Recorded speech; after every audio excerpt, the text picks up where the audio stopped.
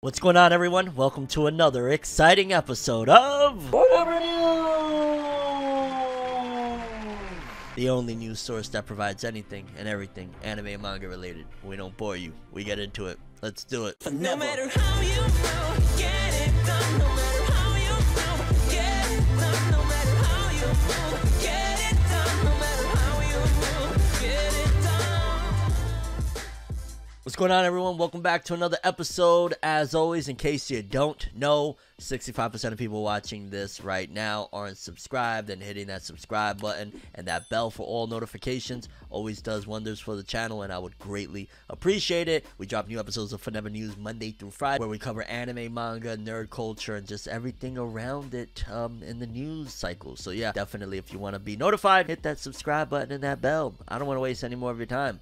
Let's get to these stories now. Okay, and I'm getting a couple of different sources that are telling me a couple of different things, but essentially, in a nutshell, it seems as though Dr. Stone is about to end at any moment, it feels as though. Because I got a couple of different sources telling me a couple of different things. I guess for starters, let's go with a little bit more tamed and more in advance notice, because it says here, courtesy of the unofficial Weekly Shonen Jump Twitter account, Dr. Stone is reaching its climax next week on Weekly Shonen Jump issue number 14. The series is receiving a color page and a page increase in the same issue. Regarding ending affirmations, the series is indeed going through the same pattern series such as Haikyuu, The Promised Neverland, and Kimetsu no Yaiba ended with. Still, take everything with a grain of salt until further information comes next week. So I'm wondering, like, what does that mean? Are they meaning like the ending is going to have like a time skip with like kids and stuff like that? Because I want to say maybe one or two of those has, like, you know, a time skip of them older and stuff like that. So maybe that's what they're saying. But that's one source that says like, yo, it's entering its climax next week. However, there's another source that says not something else entirely. It says that Dr. Stone manga is going to end within the next few chapters, presumably in 2 chapters, on March 7, 2022, and that's from Anime News and Facts. They said that they believe it's going to be 2, and if you add 1 plus 1 with what Weekly Shonen Jump's unofficial Twitter account said regarding that it's going the same route as The Promised Neverland, Demon Slayer Kimetsu no Yaiba, it might be the case that they are able to pinpoint, oh, okay, so this chapter is just like one of those second to last chapters. Next week we're probably going to get the final chapter. I don't know, but it seems as though potentially within the next couple of weeks, Dr. Stone might be completely coming to an end. Very, very interesting. You know, because you hear these things for a long time. It's been, I want to say, what, like a year and a half or so that it's been said that Dr. Stone was coming to an end, that it was, you know, on its final hoorah. And then to hear now that not only is it coming to an end, but it might be ending within the next couple weeks. That is wild. This generation of shonen is coming to an end. We're already, like, it's funny because people like myself that have been around since, you know, before Naruto, Bleach, you know, the original big 3 ended or whatnot. Like, I was around for that generation, and now I'm almost coming to the end of an entire new generation. Dr. Stone was a part of that new My Hero Academia, Black Clover, yada yada, and Dr. Stone's ending. We know My Hero is on its final arc and potentially going to end by the end of this year. Black Clover seems like it could potentially, if Yuki Tabata decided within the next few chapters, he could pull the plug as well. We're entering new grounds for Weekly Shonen Jump magazine, and it's freaking crazy though. Like, I did not, this one hit me by surprise very heavy, because I'm like, wait a minute, manga's gonna end within the next couple chapters. It's headed towards its climax. What the hell is going on? And again, I know people have been saying that Dr. Stone feels like it's an endgame for a little bit now, but it's crazy, man. Seeing another one bites the dust. But of course, all good things must come to an end. And despite the fact that people love Dr. Stone, I'm personally a more fan of the anime, just because I have a blast just sitting back and enjoying, and all the little science facts and all of that cool stuff. And just in general, I really enjoy the adaptation. So I'm more of an anime guy, and I'm hoping that they do a faithful adaptation. Now that I'm thinking, because what could this mean for the future of the anime? I mean, things are a little bit different now, where a series can end in terms of the manga's run and the anime still going, hence a la Demon Slayer, Kimetsu no Yaiba. You know, the manga ended quite some time ago now, and we're still getting new seasons of the anime, so there's a possibility they could do that. I don't know if Dr. Stone is popular enough to support itself without its manga at least being present to say, hey, people remember this, care about it. So we gotta wait and see. But yeah, Dr. Stone heading towards its climax, and it very well could potentially end within the next 2 chapters on March 7th. What a speedball, dog. I can't even imagine right now. Like, yo, Shonen Jump is about to have, again, a major breakdown. Like, I went through this where everything started leaving Beelzebub, Toriko, Katekyo, Hitman Reborn, Naruto, Bleach, and it's about that time. Dr. Stone fans, enjoy while it's here. Next up, let's change the vibe a little bit. Let's talk about the top 50 best-selling manga of the week. And of course, as always, the stats are courtesy of Jos_Ke over on Twitter. So let's start off with volumes 50 or places 50 through 41. And I feel like we're going to be once again seeing a lot of familiar faces. And I think until some of these movies start to leave theaters, it's going to be this way, because a good chunk of volumes 50 through 41 is yet again riddled with Jujutsu Kaisen volumes. Surrounding it is stuff again like number 50, My Dress Up Darling, with 12,000 this week. My Dress Up Darling at 41. Then we got a little mystery Tolunakari there at 42. Let's jump over. Let's see what the next list is looking like. Volumes or places 40 through 31. At 40 is Worst Gaiden Zenton Sensei, and I have no idea what the hell that series is, but kind of looks cool. It looks like a dope series there. Wow. Okay, then moving up a little bit, let's see what Witch Watch volume 4. That's a more newer series in Weekly Shonen Jump. I haven't seen much buzz for it, but in 10 days it has done 32,407 copies, with its latest week doing 15,000 copies. So Witch Watch, it's doing alright. I think it's doing enough to survive, but that's another one that I could see going the way of like what just happened with Magu-chan. I can see Witch Watch, even though it's been lasting, right? Like it's 4 volumes now at this point. I can see Witch Watch getting canned. I just don't hear much talk about it. It doesn't get like the, you know, cult following like Sakamoto Days. So we'll see. I mean, it's honestly in the ballpark of what Sakamoto Days does sales-wise, so it's doing better than Sakamoto Days to a certain degree, but we'll wait and see. Then moving forward a little bit, again, a little more Jujutsu Kaisen, we got at number 33, let's try and pronounce this. Ready?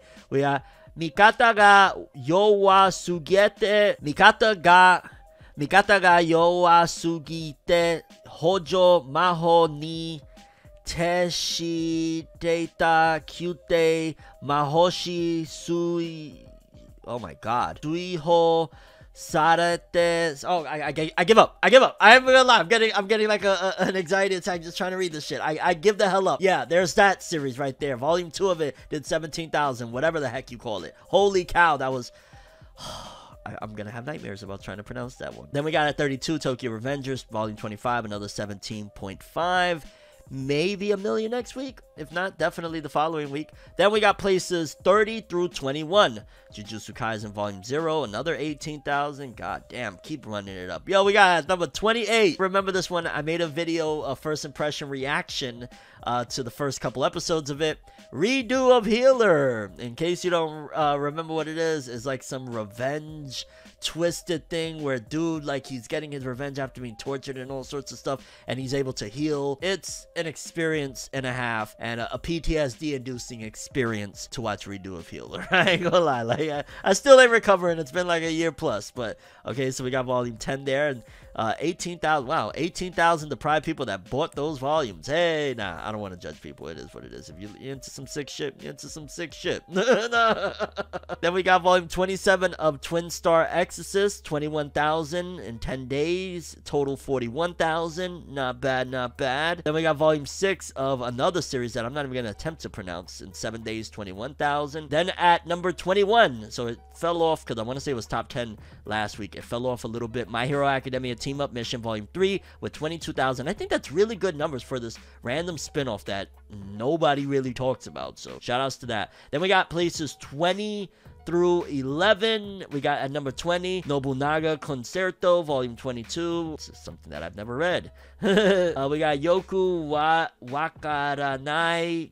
Yo, who is translating these names? Jesus Christ. Yeah, because looking at this 20 through 11, again, I can't really pronounce some of these shits, and I'm not going to attempt. So we're gonna jump straight over to the top 10. There we go. At number 10, Volume 18 of Jujutsu Kaisen with 35,000. Dope stuff. Seraph of the End in 10 days, almost 70,000. So it's still a decent seller. It's interesting the author wants to wrap up Owari no Seraph, but finally maybe they've gotten to that point where it's like, okay, we could do it, or you know, whatever's happening behind the scenes. Then we got Yowamushi Pedal, Volume 76. I never understand how does it have so many volumes, with 37,000 in 6 days. Like, wow, that dude's 8 though. You got to think, because 76 volumes, Jesus. Then we got an Isekai series. We got, is that one of the slime series? Tensai Shitara. Yeah, I'm not sure. The Fable, the Second Contact Volume 2 with 49,000, almost 100,000. Wow, what is that? Almost 100,000 in 10 days. Not bad at all. We got Death March Kara Hajimaru Isekai Kyoku. Wow, I'm butchering shit. This is the Butcher episode. We're gonna call it, yo, the Butcher's coming. Benny, shout outs to Benny. Griselda. Then we got top 3. We got Kamitachi ni Hirowarete Otoko with 70,000. God damn, dog, I need to get up on some of these shits. Number 2, I've heard of Chihaya Furu. I didn't realize it was still going. Volume 48, 77,000. Okay, I still got a following. And cranking out on top of everything at number 1 yet again, second week in a row in 10 days with a 10-day total of 548,000. We got My Hero Academia Volume 33 with 233,000 copies this week.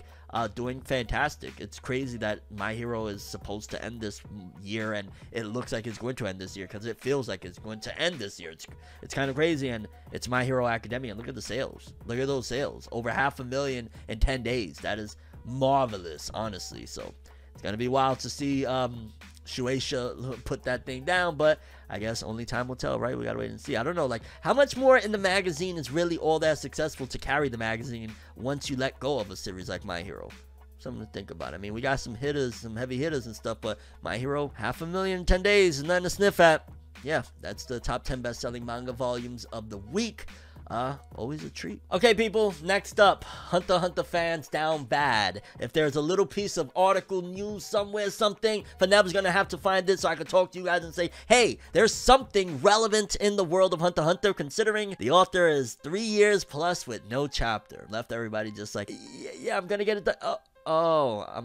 I get it done when I get it done, dog. Like, it's crazy. But we got a little bit of fun stuff going on in the world of Hunter x Hunter, because apparently they put out the official Gungi game. You remember Gungi? That's what the Ant King was playing with Kamugi, if I'm not mistaken. That was her name. They were playing that game, Gungi. It says here, Hunter x Hunter's Gungi board game gets first official real-life set. The fictional Gungi board game in Yoshihiro Togashi's Hunter x Hunter manga series is getting its first official real-life set for anyone to play. Although the game's rules were not explained in detail in the original manga, Universal Music Japan recreated the pieces and rules. The object of the game is to checkmate the opponent's king by maneuvering pieces on a 9x9 board. Besides the advanced rules depicted in the series, like stacking up to 3 pieces and placing your pieces wherever you like at the start of the game, there are also entry-level, beginner, and intermediate-level rules. The company released a 4-minute explaining video on its YouTube channel on Monday to accompany the product's launch. A regular version featuring just the board and pieces, and a high-end version which also comes with pieces, holders, and cases, available for order in Japan through the Universal Music Store online until May 8th, and the orders are expected to ship on September 16th, and it's approximately $41. I ain't gonna lie, $41 doesn't sound completely ridiculous, because I'll see like the, you know, Dragon Ball Monopoly board for like somewhere in that ballpark. So $41 for this new game that's, you know, based on a really hype game from Hunter x Hunter, and considering you know, it's a wasteland for Hunter x Hunter related stuff, I think that's a fair deal. I mean, importing it, if you're like in the West and stuff, that's probably, if it's going for 41, probably gonna run you about like 70 something bucks to get it over here, maybe even 80 depending where you're at, whatnot. Probably on shipping and all that stuff, usually it goes double, especially if you can't get it through those stores, whatever. So you're probably gonna pay a hefty fee. But either way, 41 bucks and you get to play and relive Gungi. Yoshihiro Togashi, here's my plea. You got me talking about Gungi board games to, you know, try to fill the void for Hunter x Hunter fans. You got us down bad. You got us down real bad. Come back already, dog. Come back. Come on. Come on. Come on. You know you want to. Come on. But yeah, people, Hunter x Hunter Gungi, real life. Yeah. Okay, people, next up, it seems as though Call of Duty is going balls to the wall with the continual crossovers of Attack on Titan. We recently talked about Attack on Titan having crossovers with Call of Duty, and it just didn't look the greatest, but now I'm hearing, and there's an article out, we're going to talk about it here, that there's more Attack on Titan related stuff because the Armored Titan is out on Call of Duty, and wow, I don't even really know much of what to say for this one. Let's just, I guess, get to the article and we'll talk then. Attack on Titan's Armored Titan invades Call of Duty in new bundle. Call of Duty Vanguard and Call of Duty Warzone Pacific are officially armoring up with the addition of the new Tracer Pack Attack on Titan Armored Titan Mastercraft bundle. That's right, the Armored Titan is busting through the walls to deliver everything from special weapons to an Armored Titan operator skin, and it's all available now. Items you'll find within the pack include Armored Strength Assault Rifle, the Colossus Sniper Rifle, and the Kenny the Ripper inspired anti-personal pistol weapon. Roland Zimmett of the Barbarian faction can suit up in the Armored Titan operator skin, and you'll be able to customize your emblem with the symbols of the three walls and adorn weapons with the Titan Serum Charm. And it has a shot of what looks like, again, the Armored Titan holding an armored pistol or an armored gun, and okay, maybe it'd be cool. I'm not familiar. It says like if you're operating it like a tank almost, so that kind of makes sense, and I guess that kind of could be cool. It doesn't look as bad as like the other one did, where they had, what was it? It was like a guy cosplaying as Levi or some shit. This one, it kind of looks a little weird. It doesn't look exactly, but it doesn't bother me as much as the other DLC pack did of Attack on Titan. That one, if I did play COD, I could see myself picking that up. That looks kind of like cool, and hey, you know, I'm playing the Armored Titan, I'm playing Call of Duty, yeah. But yeah, Attack on Titan and Call of Duty's crossovers is not finished yet. Armored Titan and Call of Duty, what is it? It is in both of them. Yeah, it's in Warzone Pacific and Vanguard. So yeah, if you want to get your Call of Duty Attack on Titan Armored whatever on, you can do that. Yeah, I don't know. I'm just never a big fan of, again, I'm not a Call of Duty guy. I'm not a first-person shooter guy. I'm sorry. Okay, people, next up is a follow-up story to something we was talking about, I want to say sometime last week, regarding the big, massive return of Futurama. Yeah, I heard Futurama is supposed to be returning. I think there was like 20 episodes ordered for Hulu. All of that hoorah. I believe it was also announced that Futurama was headed back to Adult Swim, so that was a really big deal as well. Like, a lot of really cool things going for Futurama. However, John DiMaggio, and maybe rightfully so. I'm not judging him. I'm not judging anything right now. I'm just giving you guys the facts. John DiMaggio, voice of Bender, will not be returning. It's somewhat of a salary dispute, and it's also just, it seems a little bit more like he's trying to take a stand of, you know, for in general everybody. Some people might argue it's selfish. Some people might say, yo, pay them what they're worth. This is what we know thus far. Futurama's John DiMaggio addresses absence from Hulu revival. Not voicing Bender is about self-respect. On February 9th, Hulu ordered a 20-episode revival, Cohen and Matt Groening's beloved animated series, which will welcome back a number of original voice actors, including Billy West as Fry and Katie Siegel as Leela. At the time, a source told our sister site Variety that producers were hopeful DiMaggio would come back to voice snarky robot Bender, but acknowledged the role may need to be recasted. Deadline later reported that stalled contract negotiations were behind DiMaggio's absence, though he reportedly received an offer in line with the one given to West and Seagal for their returns. DiMaggio felt it, quote-unquote, was not competitive based on Futurama's previous success and name recognition. The Hulu revival was then announced without DiMaggio on board. Just to be clear, I don't think that only I deserve to be paid more. I think the entire cast does. DiMaggio clarified in a Twitter statement on Tuesday, negotiations are a natural part of working in show business. Everyone has a different strategy and different boundaries. Their price. Some accept offers, some hold their ground. The actor went on to call Bender part of his soul, adding that nothing about this is meant to be disrespectful to the fans or my Futurama family. It's about self-respect and honestly being tired of an industry that has become far too corporate and takes advantage of artists' time and talent. He concluded, though, that he is still hoping for the best regarding his potential return to the show. And of course, Futurama originally aired for 4 seasons on Fox from 1999 to 2003, and it was returned from 2008 to 2013, and now it's returning once again in 2023. I'll be honest with you, I don't know. Like, I want more Futurama, but I couldn't imagine Futurama, 20 episodes of Futurama with no Bender or a recasted Bender. That was just John DiMaggio's portrayal, performance, and vocally, he's too unique. Like, where do you find a John DiMaggio at? You ain't gonna find a John DiMaggio. So maybe in the 9th hour they could squeeze in. Okay, he got it. You know what I'm saying? They came to an agreement or whatnot. And I'm not, at the end of the day, how could I go against John DiMaggio? I feel like realistically, yeah, if these, you know, I just reported on the Writers Guild for cartoons and animation,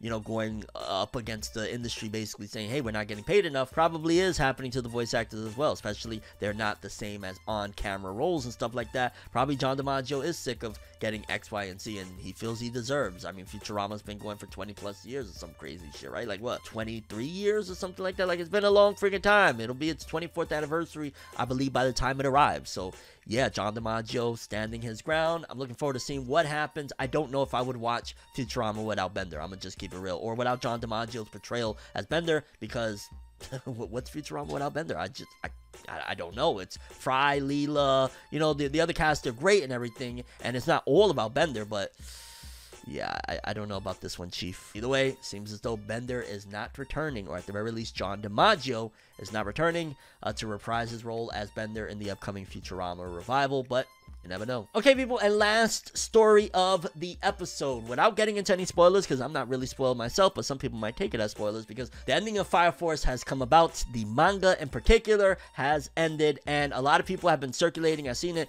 briefly trending over on Twitter as well, the very final page of Fire Force, because one of the things that we spoke about here on Forever News over a year ago now at this particular point is that the author Atsushi Okubo of Fire Force has said that he's not doing any more new manga. However, in the final page, just like they do with every shonen author and ongoing manga, it says here, "Thank you for reading. Please look forward to Okubo Sensei's next work." And again, they do that majority, I believe, with majority of authors, right? So they said that, and a lot of people were like, wait a minute, I thought he retired. And then at the end, the very last thing, and I'm not going to say what's happening and whatnot, but it definitely leaves a lot of questions, is the very last text that you see is, "Next is Soul World."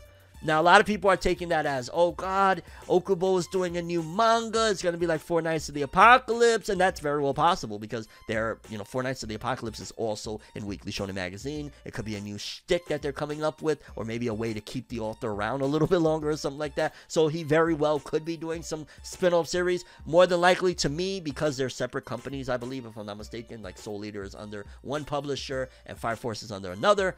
Don't quote me on that, but I'm pretty sure Soul Eater was Shogakukan. I might be off on that. Either way, more than likely what that means is next is Soul World, in terms of next is Soul Eater, essentially confirming that Fire Force is a prequel to Soul Eater. That's all I think what was done with that ending. Again, I could be totally off. I don't know the context of it. I don't know what happened in the last 130 chapters or something like that. Like, I don't know exactly what's going on, but I'm going to assume that next is Soul World is just confirming that in his own head canon, I guess you could say, or it is canon, because it is, he's the creator at the end of the day. Atsushi Okubo is saying that Fire Force is indeed a prequel to Soul Eater. That's what I got out of that. But again, it could be that's the big announcement or something like that. He's gonna, you know, end Fire Force and start Soul World, and it's gonna be a big crossover. Again, I don't know how that would work. That would be insane, though, a crossover between Soul Eater and Fire Force. Again, I don't know. I mean, Atsushi Okubo could turn into like the way Hiro Mashima is, and, you know, have big crossovers with his big series and stuff like that. But yeah, next is Soul World. Curious what you guys think about that, and your thoughts on all the stories we covered in this episode of Forever News. Craziest story, favorite story, best story, something that I missed out on talking about, let me know. That's all I have for this one, though. Thanks for watching. I'm ForneverWorld, and as always, people, have an awesome day, and remember the golden rule: anime and manga for life, boy. Have an awesome day. Peace in, and you guys just watched another episode of Forever News. Have an awesome day. Don't forget to subscribe and hit that bell. I'm just saying. So